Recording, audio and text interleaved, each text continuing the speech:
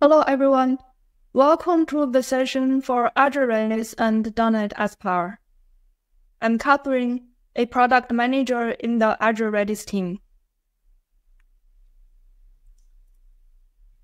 Assuming you watched the earlier sessions on .NET Aspire fundamentals, we will focus on Azure Redis integrations. We'll go through the scenarios for using Azure Redis with your .NET Aspire application, and we will have two demos, one on the Azure Redis output cache. The other one will be a real-time leaderboard with active geo-replication using Azure Cache for Redis Enterprise.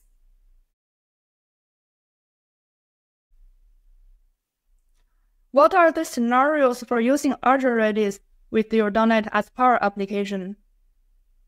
Redis is an in-memory key value store that's traditionally used for caching scenarios. These include output cache, distributed cache, session, and so on. So we use Azure Redis to improve the performance of your application and store the volatile data. The advantage for using Azure Redis versus improper caching is that an external cache store would provide you the resiliency during server failover event. And in case of scaling out your hosting servers, having an external cache will also provide the consistency on data, and it will not consume any of your application servers' memory and CPU resource. Azure Redis is also used widely as a real-time streaming platform. A classic scenario is Leaderboard, which is widely used for gaming applications and finance, e-commerce, and so on. Azure Cache for Redis Enterprise would provide active geo-replication for your globally distributed microservice app. And this will also get you the 5.9 SLA with active geo-replication. Another common scenario for using Redis is message brokers. In microservice architecture, you want to get the scalability and the service responsibility segregation, so Redis can be a message broker to decouple your front end and back end, and the communication can be done through the Redis message broker. And for Azure Cache for Redis Enterprise, we also provide modules for advanced usages, such as the vector similarity search that's commonly used for intelligent applications that comes with the Redis search module. Redis.json provides you a good NoSQL data store. Redis Bloom and Redis time series are used commonly in IoT applications.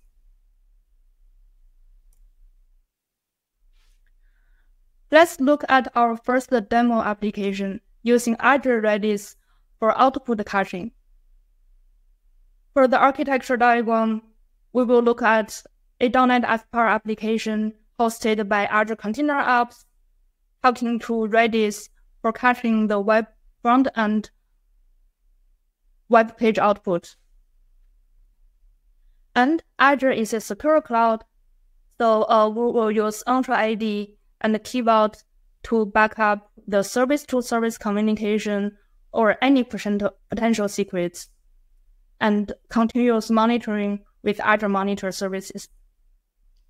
This is our Azure Redis version of the Aspire application that use output cache. All my project code is basically scaffolded from the project new create experience. You just have to use that Redis checkbox for adding Redis as a service reference and having this code in your app host program.cs file. In order to use Azure Redis, you add this .publish as Azure Redis line to your service reference. And that's all you have to do to get started. Let's look at our application in Azure.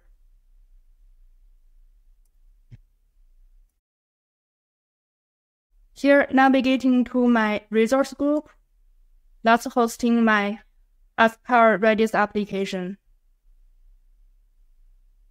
Just so you know, we are really using Azure Cache for Redis instance, and this is done from the Azure Developer CLI azd app command.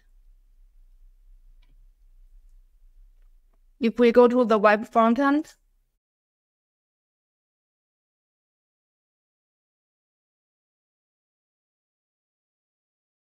go to the weather page. As we refresh, you can see the numbers don't change for a while. This is because everything is cached in the Redis instance. If we go to the Redis instance itself, we can verify that the page has been cached.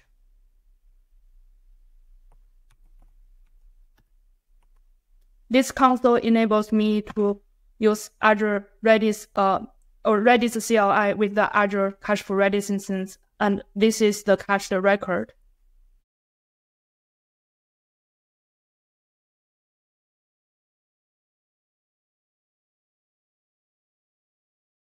Our next demo is on the active geo-replication powering a real-time leaderboard.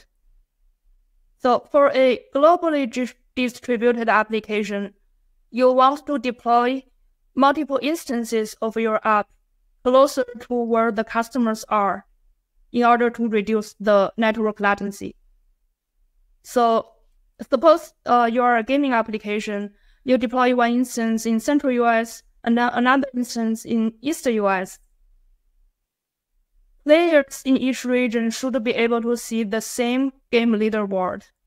So if you store your leaderboard data in an Azure Cache for Redis instance, somehow this data needs to be in sync. And that is where the active geo-replication comes from. A lot of other data services would do geo-replication with one active and one passive replica, meaning read-only replica. But in our case, Azure Cache for Redis Enterprise provides read and write capabilities to all replicas configured in one geo-replication group. Let's take a look at the code.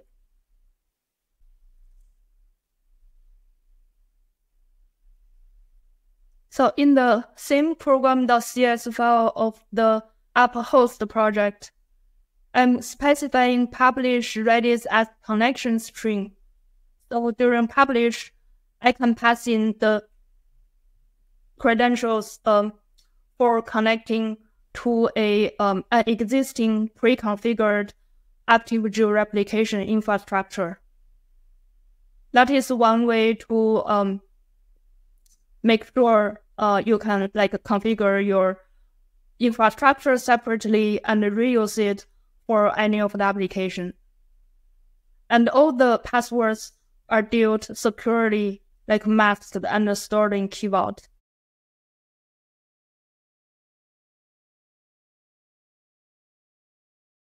I'm also adding Redis Cache as a reference to the API service project and the web frontend project, so I can refer to this Redis instance in both places. Starting with the API service.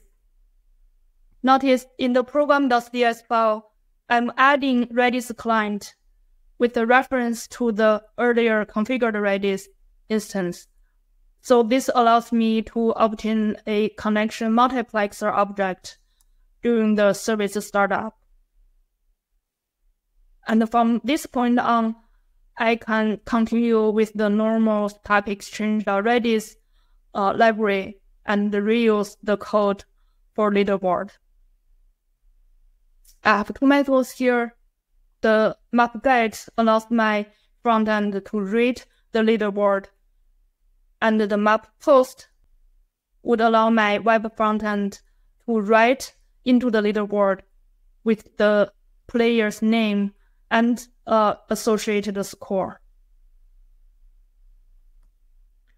And in my web application, I created one more API client class to allow these APIs to be used with my Blazor front-end component.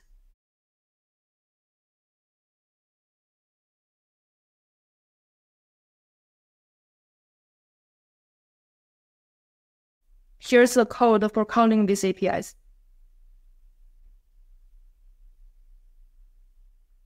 Now, let's take a look at this in Azure.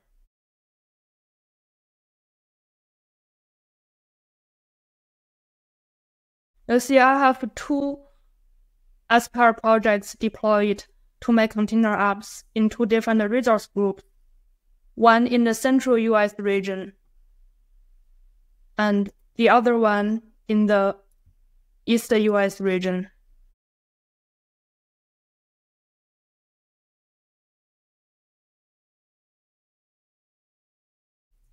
And I'll show you the 2 instances of the Redis Cache.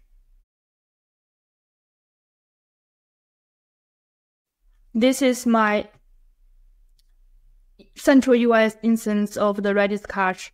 And if I go to the active geo-replication setting, you can see it's linked with another instance from East US. Now, let's see how this works.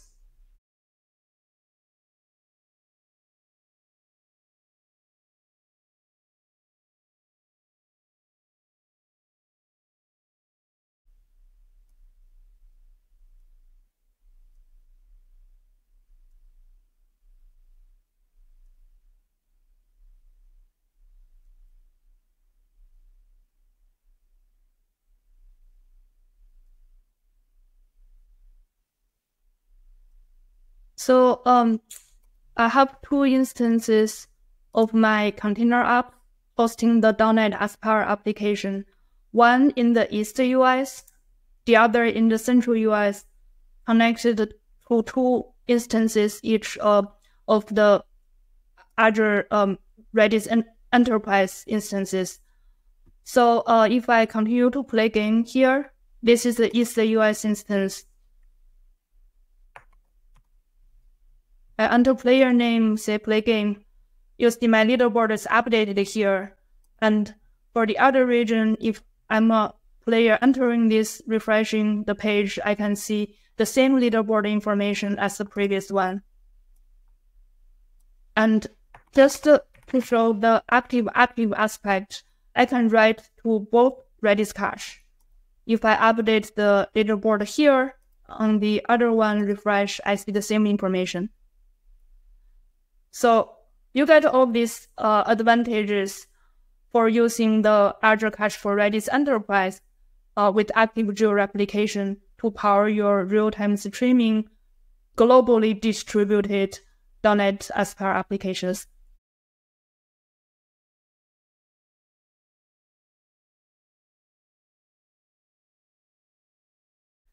For all the concepts and the sample code, you can find them in the link here.